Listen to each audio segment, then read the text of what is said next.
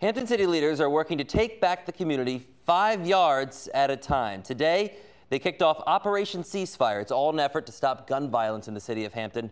10 on your sides, Kiana Patterson has the very latest from Darling Stadium.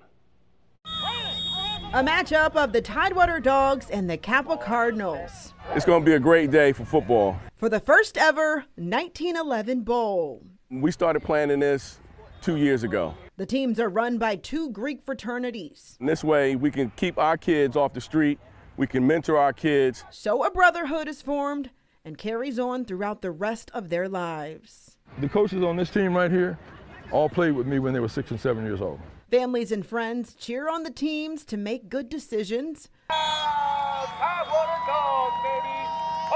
The goal is to call for an end to gun violence and kick off the Hampton Commonwealth Attorneys' new Operation Ceasefire. We hope this program will be an initiative that the city takes on for years to come to assist with the gun violence. This comes after Hampton's new police chief notes an increase in violent crimes for the first half of the year, with 18 murders already.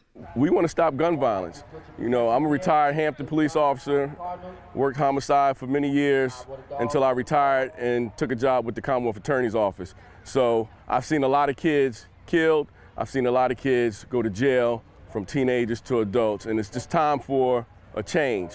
The goal now is to continue partnerships to help prevention, intervention, and enforcement. In Hampton, Kiana Patterson, 10 on your side.